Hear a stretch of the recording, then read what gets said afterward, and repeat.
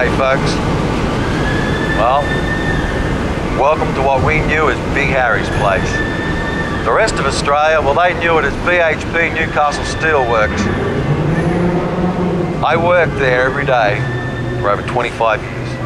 And I tell you, the sights, the sounds, the smells, well, they never leave you. I remember it all. You know why? Look around you. Everything was big about Harry's place. And at its height, we pumped out 2 million tonnes of steel a year and employed over 11,000 people.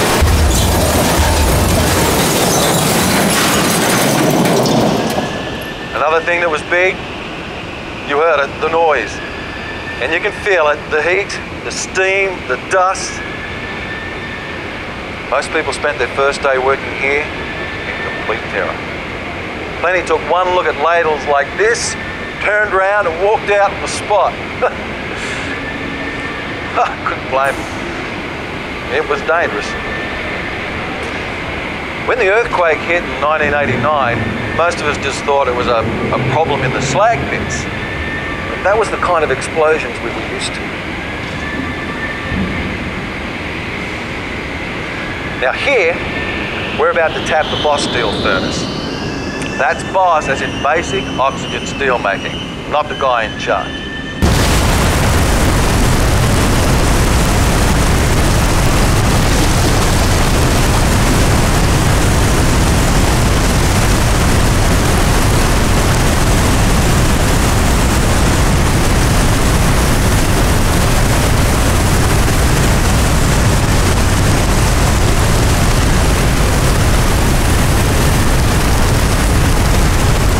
Now once the molten steel was tapped from the furnace into the ladle, it had to be teamed into ingot trays.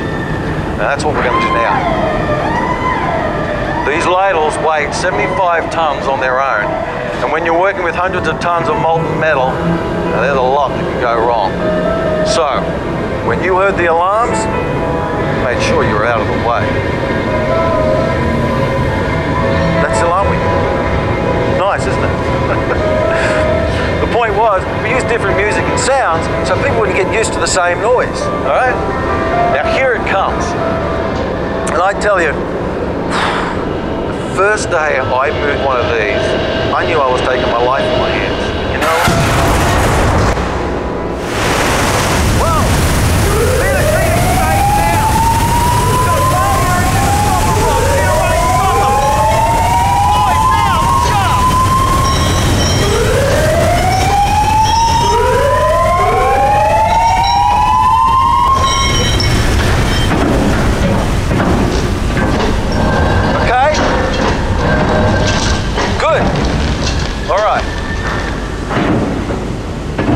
Sorry about that, but one of the worst things that can happen was a problem with the stopper rod.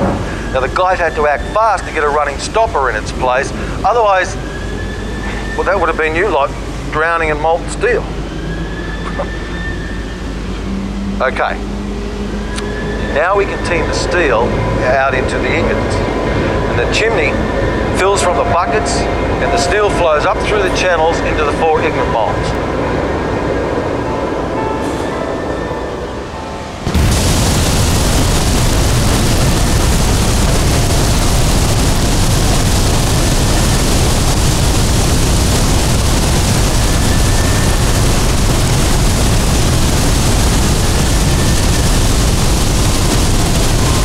That was it.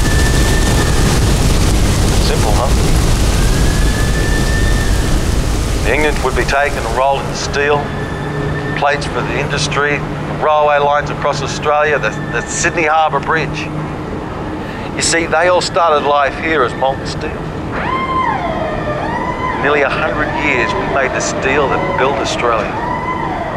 It's loud, dirty, dangerous. And the heat was something else, but you know what?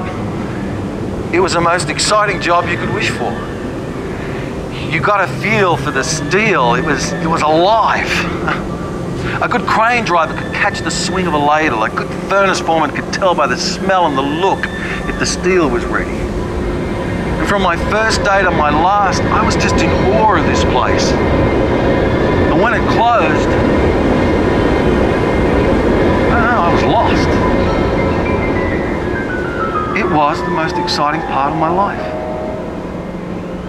And I still go back there in my sleep, my thoughts, hear the noise, I feel the heat. I remember my mates.